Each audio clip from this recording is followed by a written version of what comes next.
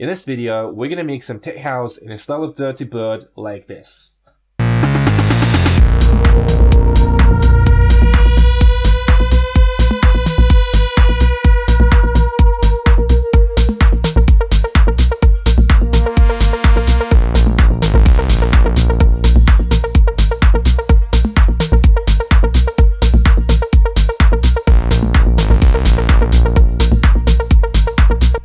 For those of you who are new to the channel, my name is Vlad and I create superstar music producers. If you're interested in music coaching and you want to work on your mixing, production, sound design skills, all the links are down below. Feel free to book a call with me or send me a iMessage on Instagram. And without further talking, let's get straight into the video. So we're going to start with my favorite part.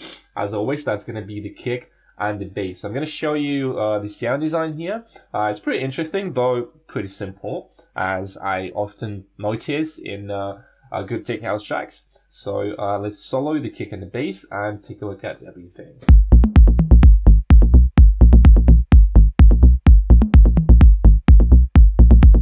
So pretty interesting groove here. If you listen to the original track, I think we could check somewhere. Yeah, here.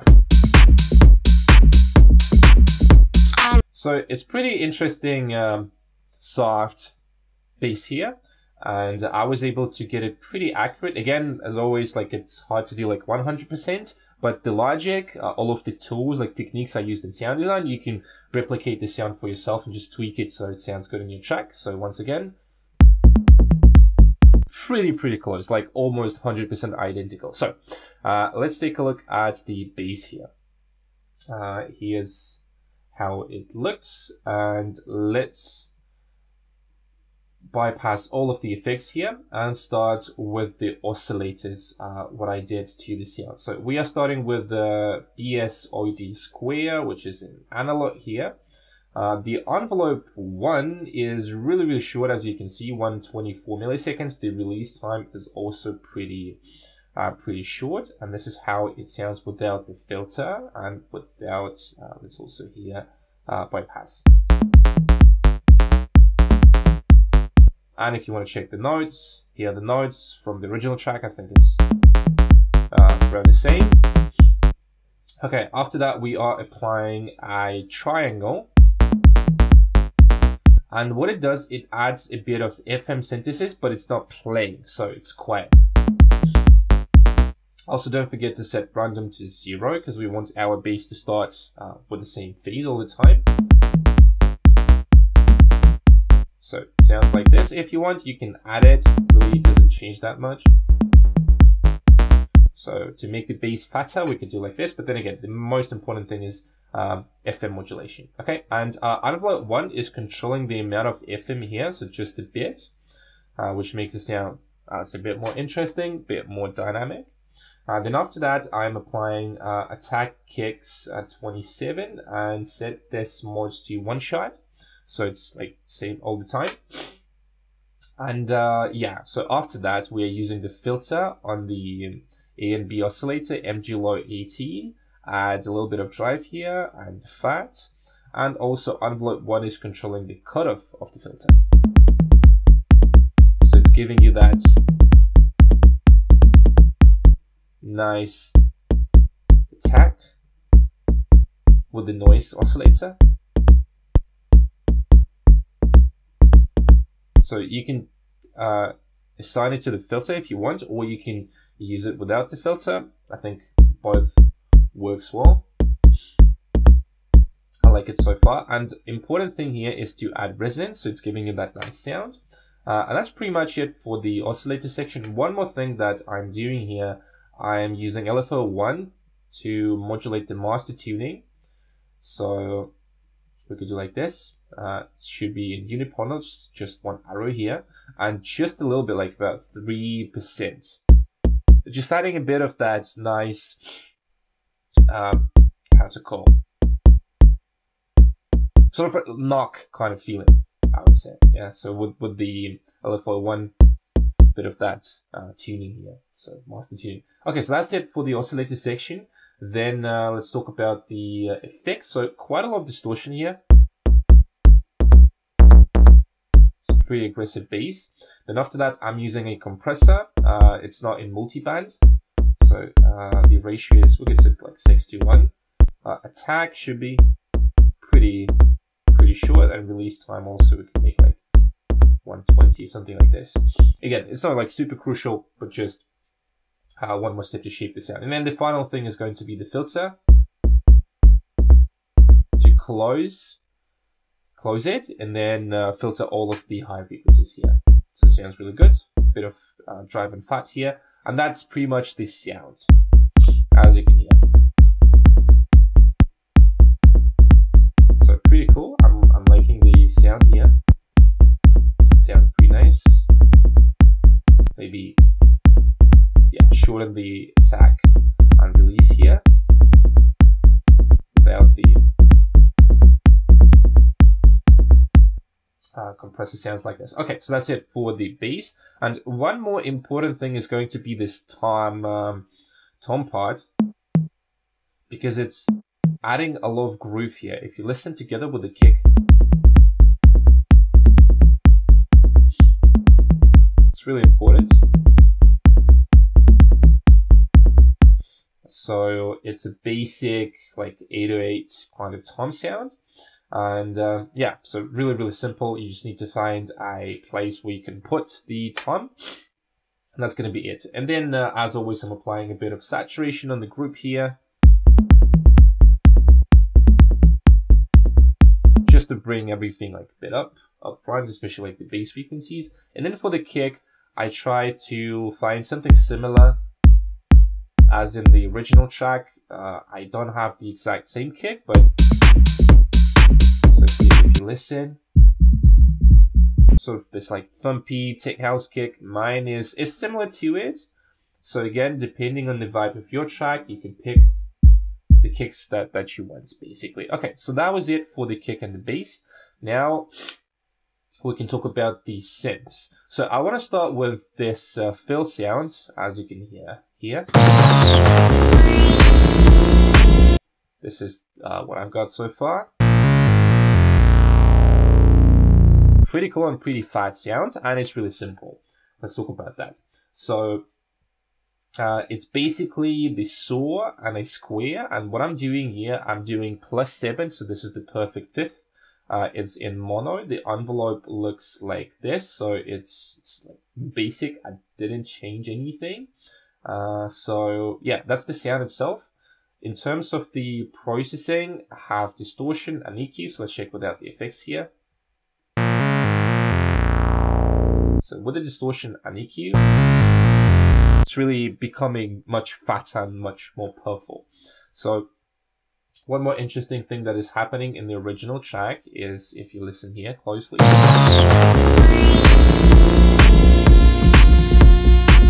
so basically they are closing the filter, and I tried to do the same thing. So we are going from the filter here, and I'm closing the filter.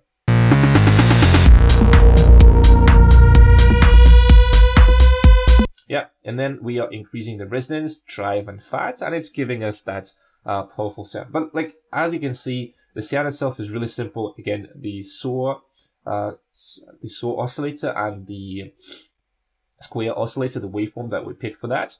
And that's pretty much it. So just a bit of like boost here with the EQ and a bit of distortion. So really simple sound.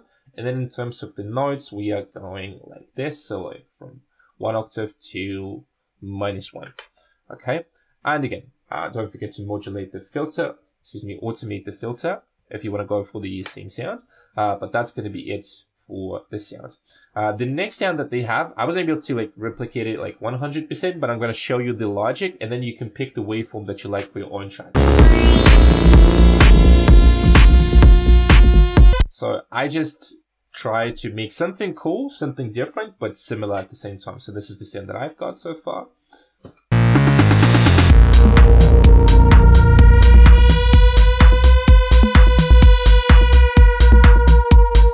Yeah, I think it's not bad. Like, it's still pretty interesting. They just have like a different waveform.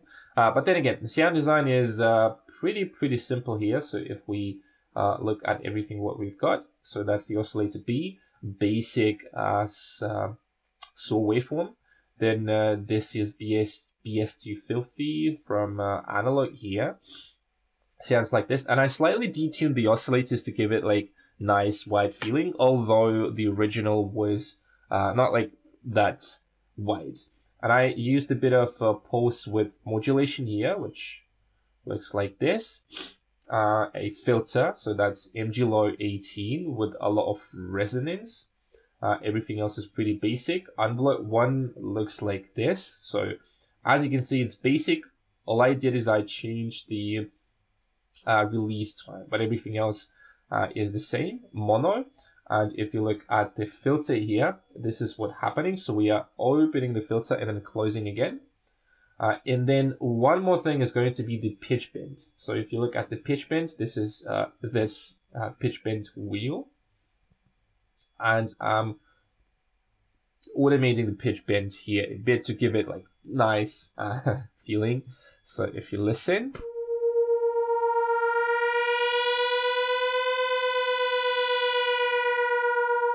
And then the filter with the resonance is really doing its thing.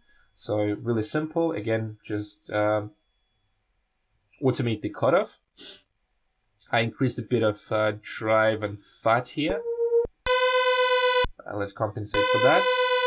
And now let's take a look at the effects section. So really simple, just a bit of distortion to give it like nice crispy feeling.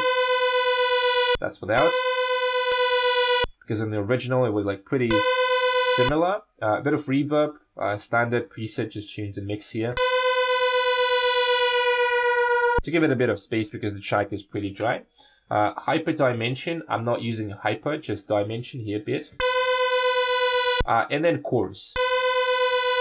Again, basic settings, just tweak that a bit. You can do the same. But that's pretty much it. So as you can hear, the sound design in this track is pretty simple, but pretty interesting because like with simple sounds, you have to be pretty creative. Okay, so we have just a few sounds left. Let's take a look at this part.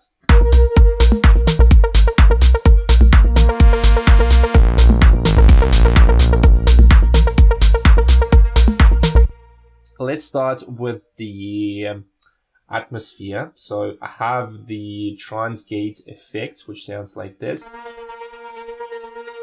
Because without this one,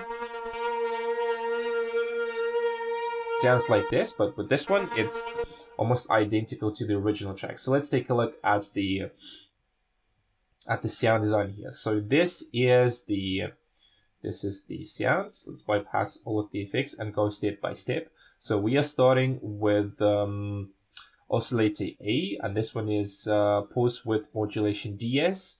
And what is happening here? So I have unison, FM from B, wavetable positions 55. Okay, so let's take a look. So what is happening here? We are changing the wavetable position with LFO3, which is set to 4 bars. So it's giving us a bit more movement. Then the next thing is going to be LFO1, which is controlling the fine tuning of the oscillator, giving that slightly detuned vibe. Right, so 1/4 here. And as you can see, it's going in here.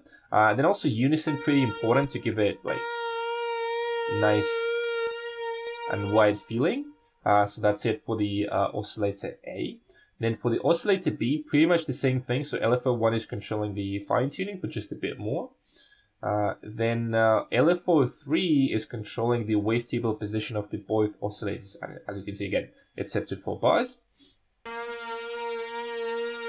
And also the FM modulation. So it's pretty interesting. Okay, okay, one more thing is LFO4 is controlling the level of the oscillator B. So it's not like constant all the time, so it just changes. And this is how you create nice and interesting atmospheres, basically. So if we bypass,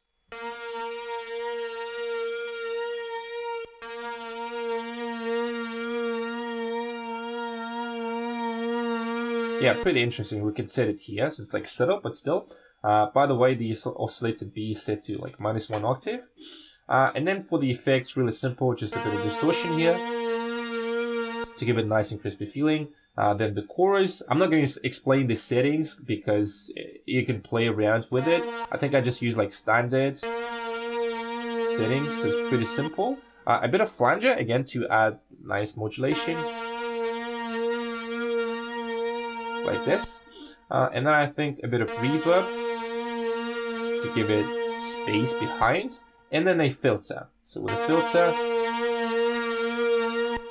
it's this one is like multi-filter BPM. I think that's like bandpass notch, something like this. So it just creates nice. It just shapes it a bit more like this with the resonance, so you can play with the filter. So that's it for this sound. I think we can set it to mono, and then all you need to do is just find the like trans gate. You can do this manually, like with the LFO. So I really love ways how you can do that. But that's pretty much it. And as you can hear, pretty cool sound. Okay, and we have 2 sounds left basically. So let's talk about this one. This is like a synth fill.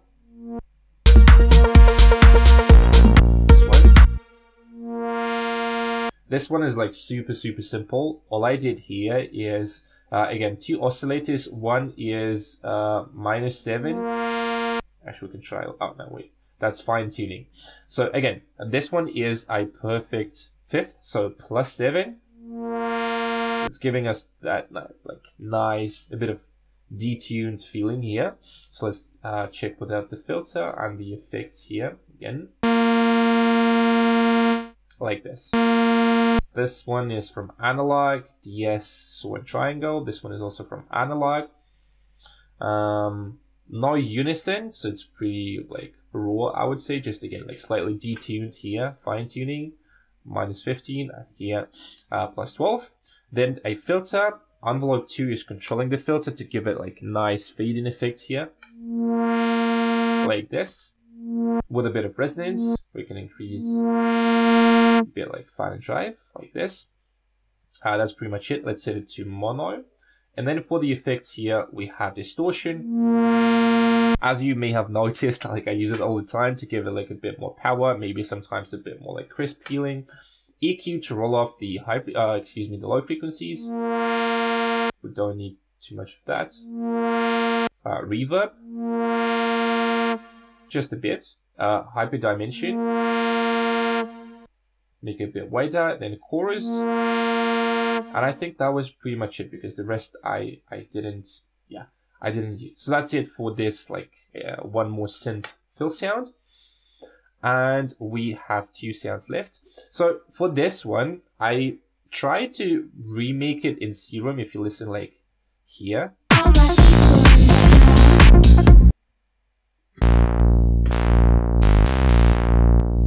So the problem with Serum sometimes, because it's like a software synth, it sounds pretty, I would say pretty thin. And some synths are just better for a certain type of sound. So for this like analog sound, I use Diva, and it's just like 1 oscillator here. This is the envelope here, pretty long sustain, release time. And basically we have the noise here, right? So noise. And envelope 2 is controlling the filter cutoff. Like this. Like this. And that's pretty much it. So like it's a really simple sound, but I decided to make it in Diva because it was so much easier to do it in Diva, because in Serum it would take you like, I don't know, way more steps to achieve the same sound. So keep that in mind when you're remaking sounds. Sometimes it's better to use a particular synthesizer for a specific sound. Okay, for the nodes, looks like this. So again, really simple sound. And then the last sound before we jump into the drums is going to be this pluck sound. Like, again, it's a bit different, but really close to the original one.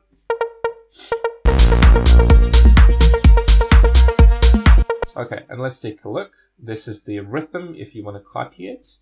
And finally, let's talk about this sound design here. So for this one, it's going to be pretty simple. So we have a saw, and this is like a triangle, sort of like going into a saw, and this is how it sounds. So envelope 1, pretty short, 156 decay time, 62 for the release time. And envelope 2 is pretty interesting. So as you can see, I have the attack, which is a bit longer, right? So 11 milliseconds, but I did like this. So I tweaked the shape. So we still have that a bit of attack, but it's becoming a bit softer. So yeah, basic MCB, and this one DS1 triangle, all in analog. Yeah, no changes here, no like FM modulation. Then a basic filter.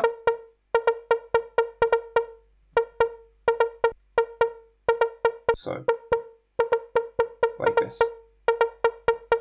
So it still has a bit of that attack, but it's a bit softer. And then for the effects, a bit of distortion here, like this. Doesn't change that much. Something like this. EQ to remove the mids. I didn't like them. A bit of reverb. And chorus. And that's pretty much it for this. Okay, so that's it for the synth sounds. And before we finish, let's quickly talk about the drums. I think the drums are like really not that interesting here, but I want to show you what I did to the drums. So these are the drums. This is with the processing. That's without any processing. So basically for the drums we have, I used a couple of loops here. So this is for the hats. This is hats, and I really like this loop. Then I have my own hats, which go like this. So it's sort of classic 99. Then one more hat here, and then also on the every kick hit, we have this hat sound. We can increase, I think. And here we have the claps. So 3 claps here, pretty interesting. I think we could increase the bit of decay time. Like this.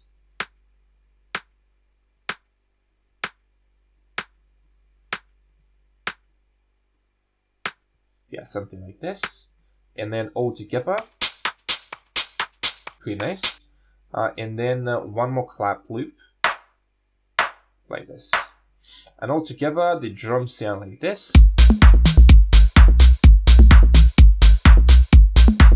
Pretty cool.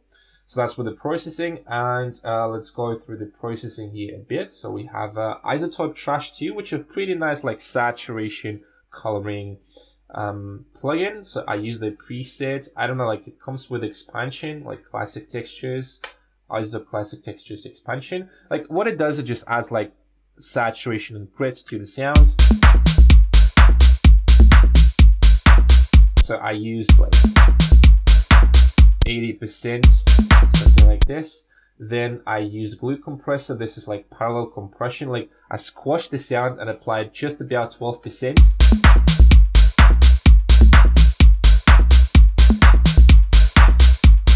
This is really like too squashed. So just about like 10, maybe even like, yeah, let's give it a 10. Then transient shaper, because we squashed the drums. And now with the transient shaper, we can decrease the sustain and make them punchy. Really cool. And then you can also play with the mix here. Like this. Pretty cool. And then the final thing is going to be the sidechain compression on the drums. To give it like nice punch. Yeah, and as you can see, that's pretty much it for this Dirtybird Tech House style drop. As always, pretty simple if you look at the sound design, if you look how they arrange the track. So yeah, it was very interesting to make this one. That's gonna be it for this tutorial. So as always, thank you for watching. If you're interested in coaching, all the links are down below. And I'll see you in the next video.